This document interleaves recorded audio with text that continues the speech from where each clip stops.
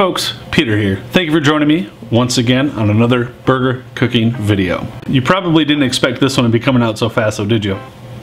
Here we are. Today I'm going to be doing a review of a Morningstar product actually.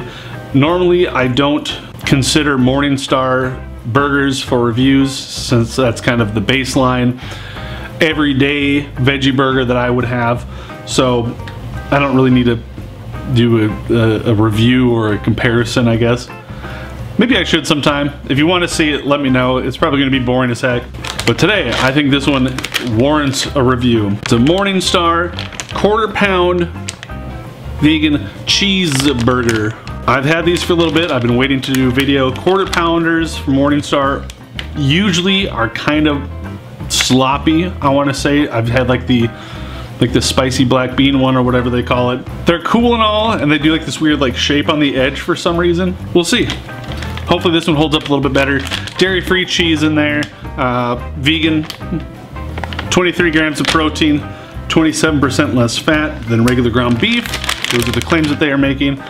That's all lost on me. I don't really pay attention to that stuff, even though maybe I should, but just being honest. Also interesting to me is this is a Morningstar package of just 2. Usually they sell these in packs of 4, but I guess these are a larger burger, so maybe that's why they're only doing 2 in a pack. The cost is about the same as a 4-pack of just like the regular patties. 4 or 5 bucks, whatever it may be, wherever you're at. I guess I don't really have too much else to say. It's a Morningstar product. I usually expect them to be pretty good. In my own opinion, I do enjoy them. The consistency, the flavor, the texture, all that stuff. They make some pretty solid stuff.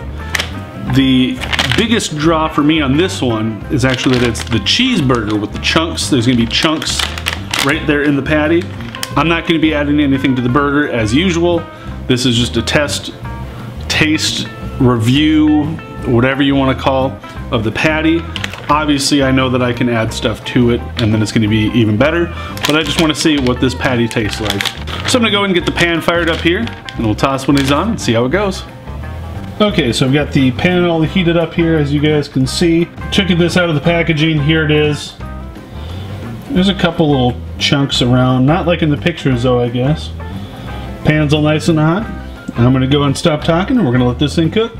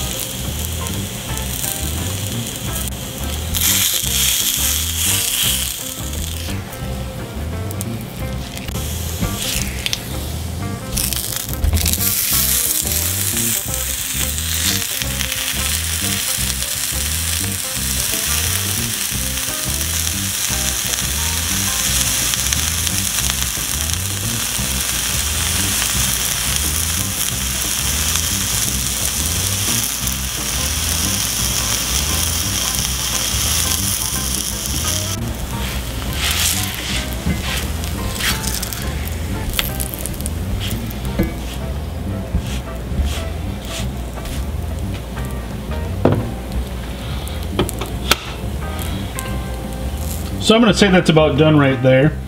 Some fun things to note real quick. The shape here on the outside, as you can see, not perfectly cylindrical, kind of an organic shape, I guess you could say. Browned up real nicely. I didn't see cheese really melting out anywhere, but I think that's all ready to go.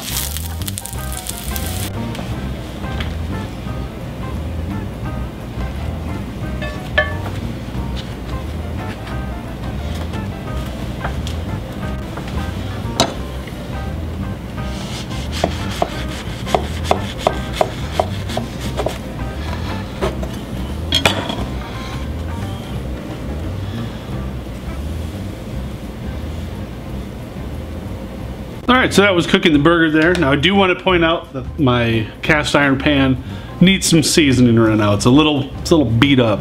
but still works pretty good, so no issues there. Got that cut in half, as you guys could see.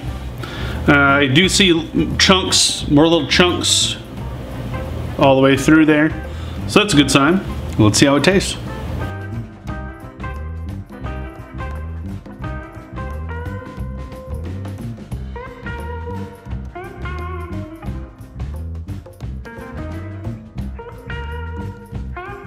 Okay, so that's actually pretty cool. You can see the chunks of the dairy-free cheese in there, and they actually are coming through in the taste. Now, it does feel like it's a kind of a floppy burger. I mean, I'm just touching it here. As you can see, that's just ripping apart. It's got like kind of like stringy bits on it, but it tastes pretty good. So it is a pretty good taste, the cheese aside. The actual, the meat itself does have a pretty cool taste and texture. It doesn't taste or feel stringy in the mouth at all. I don't know how you would taste or tell that, but it doesn't fully seem stringy in the mouth, but it does taste really good. Could do with a little bit more cheese in it, but I can always add cheese on top, obviously.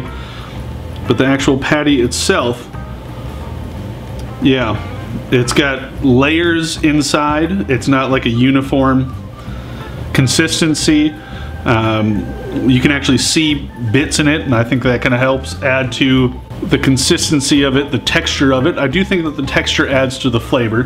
Let me just find one of these little cheese chunks just by itself. So I just tried a little cheese chunk there by itself, just a little teeny piece.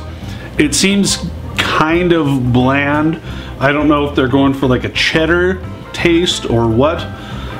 I can tell it's a cheese adjacent substance. Not a bad thing by any means, but it's not really packing a heavy cheese flavor, as it were.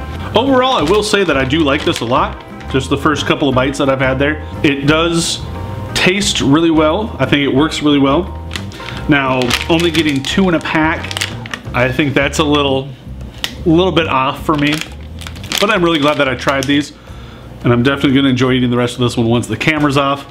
So if you can find them, check them out. Vegan cheeseburger, quarter pounder. Maybe find it where you buy your Morningstar stuff. I kind of hit or miss what's available where. So if you can find it, I'd say give it a try if you're looking for something a little different. Thank you so much for watching. As always, that's going to do it for this episode of cooking burgers, or whatever you want to call it. I do have plenty of other vegetarian patties to check out, or if there's something you want me to find to try, let me know. Leave it in the comment down below. Give the video a thumbs up. Make sure you subscribe so you can see more of these.